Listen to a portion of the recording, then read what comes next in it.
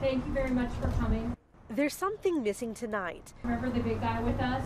The magical presence of a man called simply the Big Guy.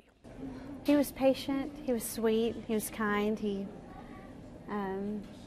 was like the real thing. He was Santa. He was our Santa. Esther Terry, her husband Aaron, and their 5 kids collected 13 years of stories along the way, starting with her oldest, now 13. She was about this size, but a little smaller actually, yeah.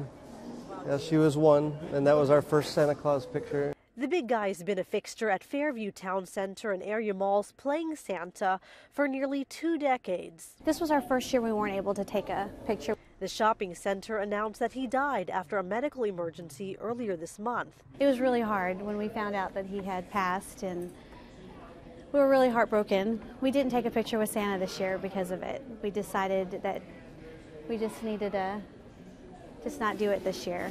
Aaron says his memory will live on for years to come. It's funny, you know, he really kind of became like part of the family. He's in our living room, you know, and we've got all the kids with him involved, and so we'll definitely miss him. Yona Gavino, CBS 11 News.